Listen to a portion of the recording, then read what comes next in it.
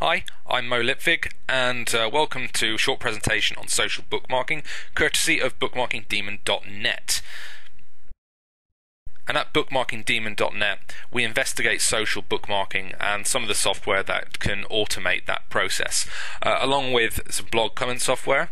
Interestingly enough, we had some software that we requested to compare some of the stuff we have on the site. We had that request turned down, which I think in and of itself speaks volumes when we look at the software that we were comparing it to. So the best way to probably look at social bookmarking is to compare it to normal bookmarking, which is simply where you find a site or resource that is useful when you're searching around the internet.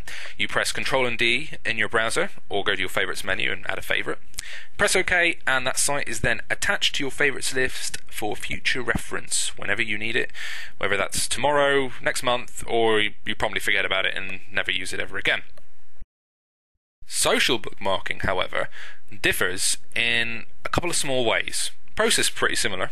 So you find a site or resource that is useful or valuable to you as you're stumbling around the internet, and then you submit that site URL into a social bookmarking system, upon which, when you do so, you tag that bookmark with words that you can identify it with later on by searching against it. So the words are generally going to be sort of relevant to the context or the content of the site that you were tagging in the first place.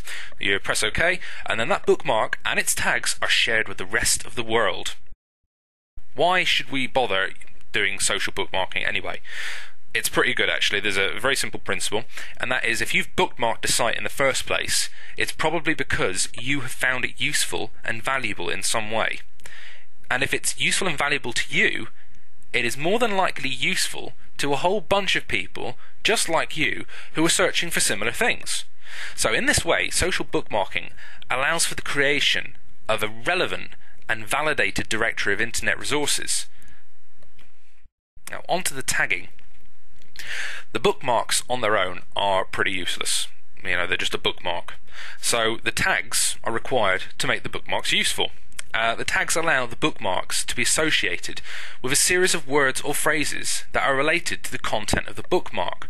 So when you search for on a social bookmarking site, you are searching for the tags of a bookmark, not for the bookmark itself. And the tags have to be basically words or phrases that are relevant, contextual, and have something to do with the content of the bookmarked site itself, or perhaps some kind of related item or article. Now you'll have to forgive me here if I make a mess of these words. So we got folksonomy versus taxonomy. I said it. Taxonomy is the word given to a method of classifying information in a hierarchical manner. Taxonomy is authoritative, it's standardized and highly accurate for the area of knowledge it is used within. If you're confused about what I mean, think about sort of like biologies, where they talk about different genuses and animals and birds and fish and the different types of animals that make up the group of animals and things like that. So in comparison, folksonomy is a word made up of folk, as in a group of people, and taxonomy, a system of tagging.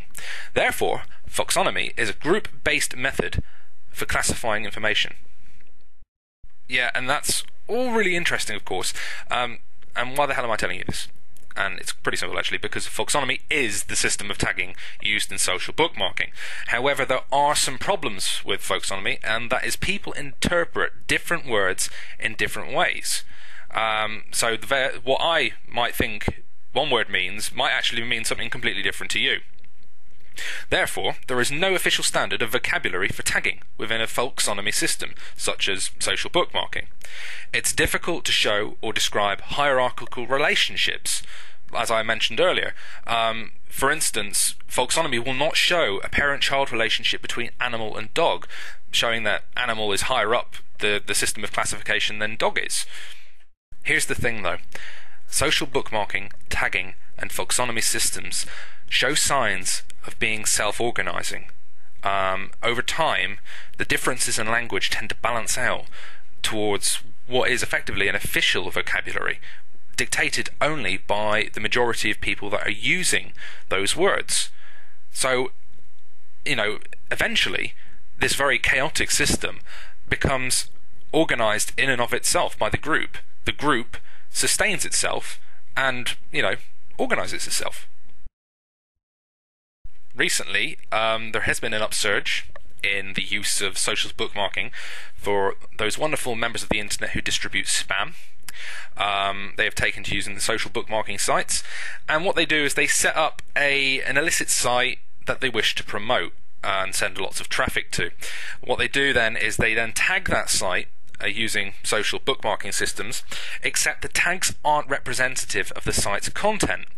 An example of this would be that, I don't know, having a site that sells, I don't know, Viagra, and then tagging that site using a social bookmarking system with the words Britney Spears, utilizing the traffic that those keywords would generate and attaching it to something completely irrelevant. In that way, the administrators of social bookmarking sites are always on their back foot looking for ways of dealing with this sort of irrelevant keyword spam. Regardless, social bookmarking is here to stay.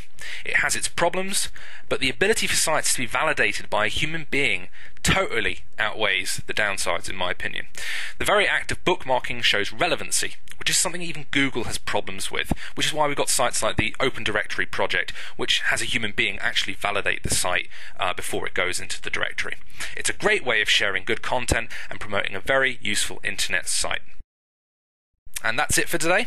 Thank you for listening, thank you for watching, and if you want to find out more about social bookmarking and perhaps some solutions to automate the process if you are looking to promote a good internet resource, please visit us at bookmarkingdemon.net. Have a great day.